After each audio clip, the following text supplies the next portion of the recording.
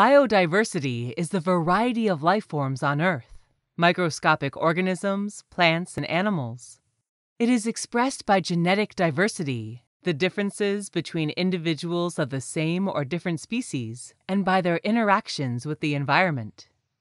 Agrobiodiversity is the part of this diversity that has to do with agriculture, and therefore with the production of food and natural resources.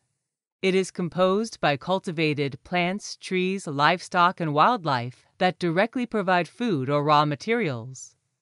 Agrobiodiversity includes soil microorganisms, pollinating insects, and the surrounding living environment.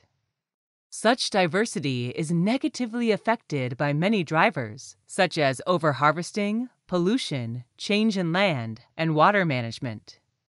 Transition to intensive production of a few species, breeds, and varieties greatly reduce diversity.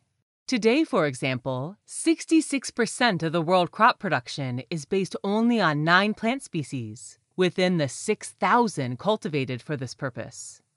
26% of local breeds of livestock are at risk of extinction.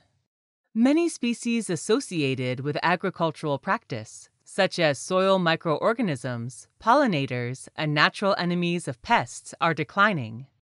Biodiversity makes production system more resistant to shocks and more able to adapt to changes, including those caused by climate change.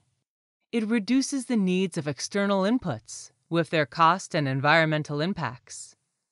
Agrobiodiversity is fundamental to efforts to increase food security, human well-being, and to the pursuit of a sustainable development.